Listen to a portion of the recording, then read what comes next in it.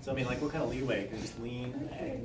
You know, I'm more of a pacer. All right, listen, I want to introduce Chef Joseph Cote. Or Cody. Or Cody. It's like Chef Cheyne or Chef Bradford. A chef who can cook whatever you need, whenever you need it.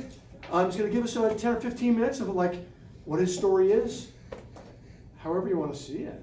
I'm going to ask you one question at the end. One at the end? You want to start off with anything? I'll start you off with a question. Yeah, go ahead. What's the worst thing you ever dropped? Worst thing I ever dropped? Yeah. Oh, that's easy, man. Okay, it wasn't a drop. I'm going to step back. So, carry on. I'm Joseph Cote. I actually was at this school 40 years ago. I walked in, seriously, it hasn't changed. I mean, seriously, I put a little bit of paint up. I didn't realize that, like, I mean, those ramps are really steep. Worst thing I ever dropped. There's a device in cooking that's about, I don't know, probably 100 gallons, and make about 100 gallons of marinara all at once. But if you leave the spigot open, it all falls out on the floor. You would not believe. Actually, like 100 gallons of marinara fills this entire floor. And to try and get it done and cleaned up before your boss gets back, knows that you're there, like wasting it. Some supreme effort, but I was able to hide the evidence and just I wondered why there was so many cans of like tomatoes missing. So, good one. I consider that a drop. It's a drop. So, Chef Cheyne asked me to come and speak to you guys, which I know is super exciting for you. It's really exciting for me. Round of applause. Come on, cheer, come on. Yeah. No, it is really a treat to come and talk about me. So I'm going to do that. So I know Chef Cheyne from so many years of climbing. Did you know that your chef is an amazing mountain climber? Like thousands of feet off the deck? Not so much. Clinging on ice, rock. Ice, rock, whatever you got. Whatever you got. Like, oh my goodness gracious. Okay, those are some great stories too, but I'm going to stick with cooking. So yeah, Chef Cheyne is an awesome, amazing climber. You should ask him about my mountaineering, as well as chefing.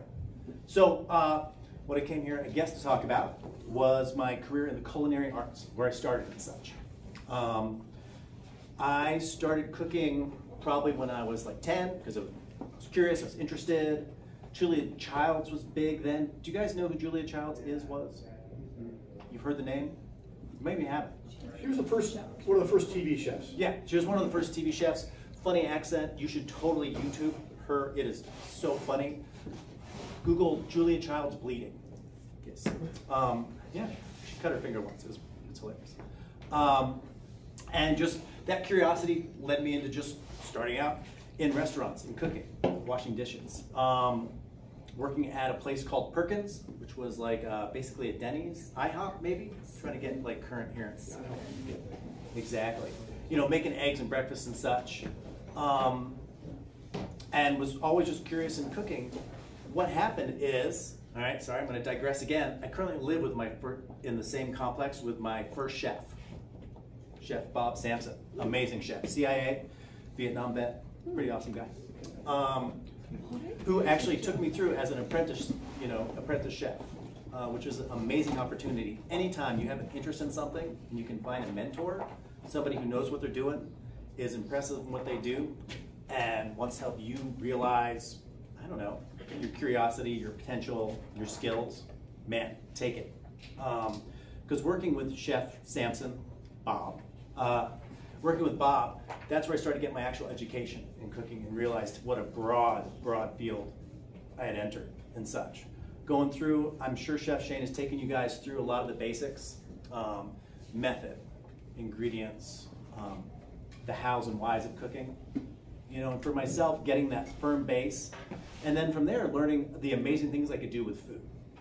I thought about listing off a bunch of things that I made, just everything, right? And for years, I was able to follow that passion, get better and better at what I was doing. Incredibly versatile skill. You're going to eat every day of your life if everything goes right, okay? Something's probably gone wrong if you're not eating for a day. Or you're going to get a scope or something. But generally, you're going to have to eat every day. So knowing how to cook and knowing how to cook well is not only impressive, but it makes just eating that much more fun. I don't know, bouncing around. So, my career in cooking led me to go to different kitchens, different cuisines, different cities, different venues, from like restaurants to catering to being a personal chef as well. And in that, also okay, this might not sound relevant at all, but I learned about like, you know, basically working with people, you know, how to work a team, how to be part of a team, how to manage different priorities and such. Eventually I found myself like, you know, running larger kitchens. I hired Chef Cheyne when I really needed some help. If I can interrupt here, yeah. You were really good at organizing people in a really wonderfully friendly way. Yeah. And it was very, very effective. The other version of chefs is the yelling mean guy chef, which is not as effective. It is not as effective. It is, so if anyone ever yells at you in the kitchen, let's say you're cooking, you can split, you know, or you can stay, either way.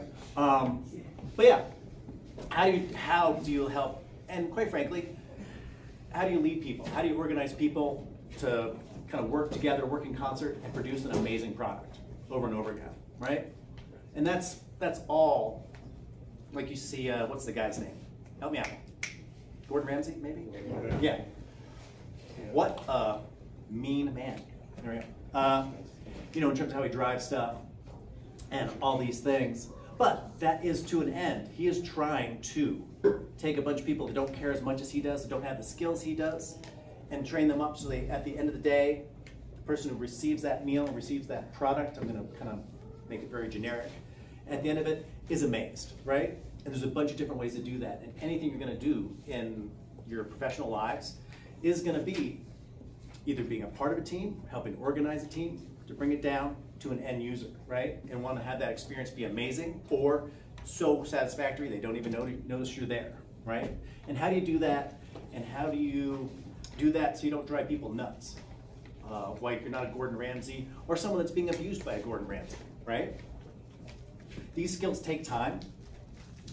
That whole, if you're passionate about what you're doing and you really want to, basically, whatever you're producing, whether it's an amazing dish or whether that's, I don't know, some software product, can't even think right now. If you're creating an app or something, you want the user at the very least to not feel that friction, and you know, hopefully you want them to be amazed. And that takes like bringing a whole bunch of people pulling together. And that's what I learned in kitchens, in cooking. I still cook and investigate today. Spent last weekend, putting down the best dog in the world, but also doing some amazing cooking. I know Henry, freaking awesome guy. Oh, I miss him dearly. Yeah. But also that same weekend, making Japanese fried chicken, working with Koji rice. You ever heard of Koji rice, you guys? Probably not. They have. They may not have. They might not have. Koji rice. It's a kind of like rice yogurt. Best thing to say. It's a cultured rice. You let it sit in water for a week. It gets kind of blue cheesy rice. I don't know what else to say it. But you coat the, yeah, right. Gets a little funky. Gives us amazing umami flavor. And you wash it off. You know, roll it in some egg batter, deep fry it, and it's mind blowing. Yeah, so good. That's what I do with my weekends a lot of times. You know, or make amazing ciabatta bread just because I want it, and because I can, because I have the confidence to do that. You know, and anything you choose, like whether that is, and this is a culinary class, but this is a skill that'll follow you throughout your lives. You know, impress yourself, impress your people, and you get to eat well. You know, and develop those skills to lead people. So when I felt like I wanted something different, because if you're lucky, number one, you'll be able to visit your school in 40 years and be like, wow, looks the same. Yeah, that's success, by the way. So you went to the school? I did. I went to Fairview back in 1983 or 4. It only lasted about a year. Yeah. But I went, so I started off with like some curiosity around cooking. So, and I went and cooked for, gosh, probably 15 years. I had a child, and when my son was born, he had a bunch of nurses around him, like helping him, you know, being born. I'm like, wow, that seems like a great job. And it's that agency that I learned from like success in culinary school. I was like, I'm gonna go be a nurse. Ended up being a hospice nurse for the next decade, which is the other end of things. I thought I was gonna be in labor delivery. I was hospice for about a decade. And again, how do you run a team? How do you get people to what the end product was quite frankly, taking families through you know, intense experiences of like losing a loved one and helping to comfort people through that end. You know, most of the skills I learned in kitchens and really stressful situations, right? And how do you deal with stressful situations and stay focused, right? At the same time, have you ever heard of like 2007, 2008, like the housing market fell apart, kind of like the Great Depression for a little mini one? Because we were just being born then. I know. Now, how old are you guys? 16. 16? 40? 40? 25. What?